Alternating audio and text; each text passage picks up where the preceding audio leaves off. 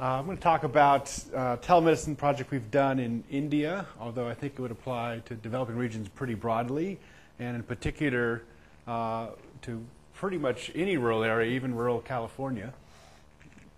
You'll see why in a minute.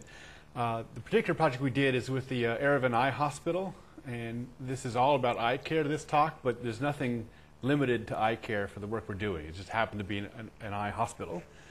This is in Tamil Nadu, India, which is in one of the main southern states, quite populous, and about 5 hospitals. And around each hospital there are some number of rural clinics, and this is a picture of one. I'll show you the inside in a minute.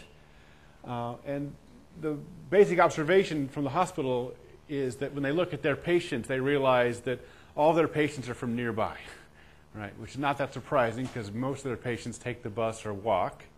And then if you just look at what's the kind of area covered in these states, it's pretty obvious that most patients have no access to eye care. And so they tried a few different things to solve that, and I don't have time to go into all the different things they tried, but the approach that we're trying here is really to put a rural clinic that's convenient for rural villages and use telemedicine, in particular high-quality video, so that the doctors can stay in the hospital and then actually do doctor-patient interviews over the video directly into these rural villages.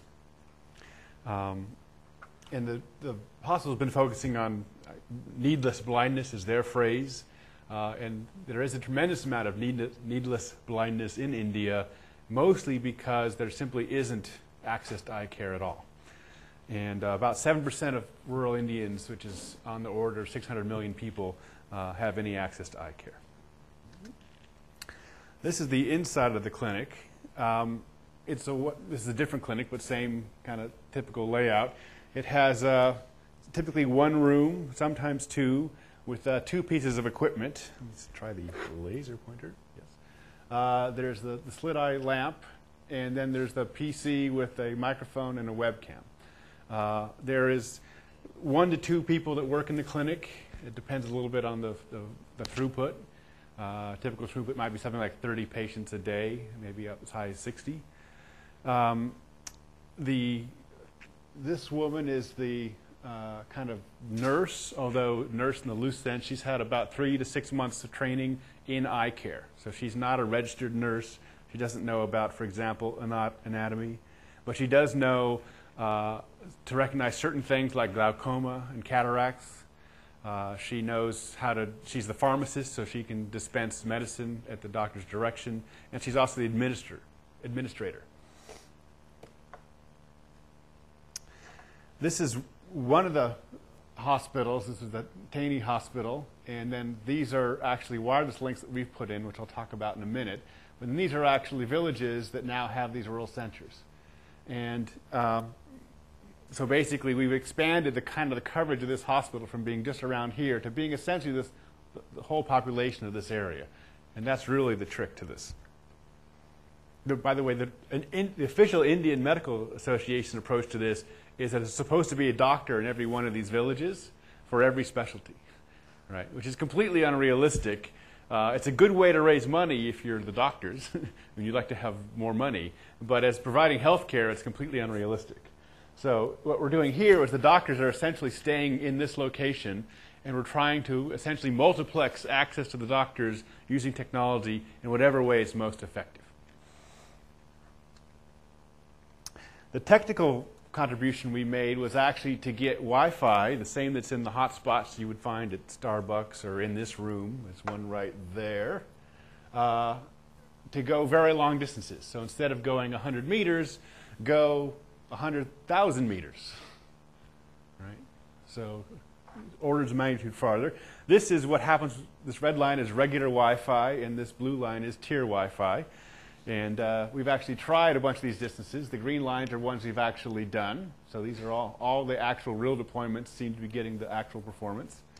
And we just set the world record in Venezuela. This is a picture of that. Pretty nice place. The way this works, generally speaking, is you have to have line of sight. So this is up in the Andes looking down to a valley that's at sea level. We do that because the Earth curves, and if you want to see really far, you actually have to have one end or both ends high in the air. So what I want to get from this is this kind of means that anything you can see, we can connect. Right? It's really that simple. And if you can't see it, we can connect it perhaps in multiple hops. But there's no, the practical limit of this far exceeds the distance that most rural villages are from an urban center or even from a fiber point. So this means that it's really about, with a little careful placement, we can reach anywhere, including perhaps even some remote islands down the road. On the medical side, what I think what's interesting about this is quite sustainable. And it's sustainable, it turns out, because the costs are low. In particular, because we're using Wi-Fi, really we just have a little Linux router on each end, a passive antenna, a pole, usually. Sometimes we need a tower, but we try not to use towers. So it's not very dissimilar actually from that access point again in terms of the actual equipment it needs, other than needing to have a big antenna.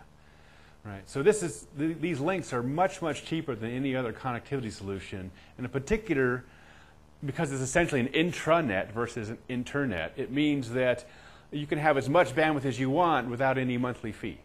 And so the big practical advantage of this is there is no monthly fee other than whatever it takes to maintain the links, and a little bit for electricity, although we can do solar power. The operating cost of the center is about $150 a month. That's mostly the salary of the nurse and also the rent and the electricity. And it turns out, you just do the math, it breaks even in about 2.5 years, assuming $10,000 for capital, which is actually higher than most centers need. And so what this means is that you have to maybe put in a little bit of money to get it started, but there is no ongoing philanthropy here.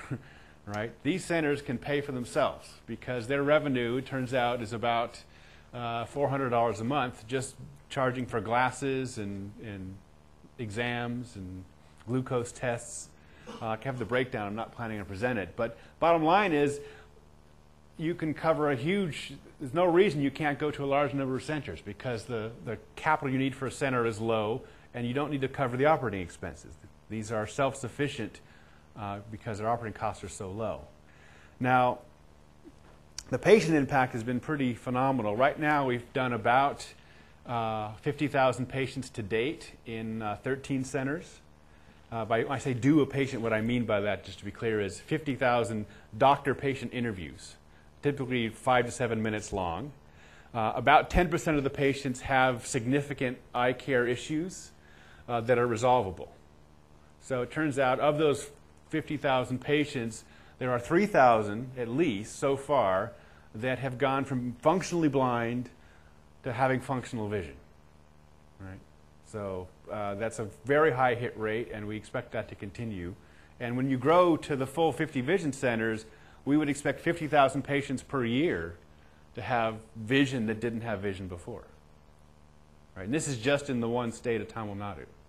Right? And most of this is because they have things that are easy to fix, usually cataracts, but also certain bad refractive errors like astigmatism that aren't covered by regular glasses, but can be covered by special glasses. So there are things that are easy to fix once they're diagnosed and once the patients know that they can get treatment. Right? So the role here really is access to eye care and then getting these patients to get treatment.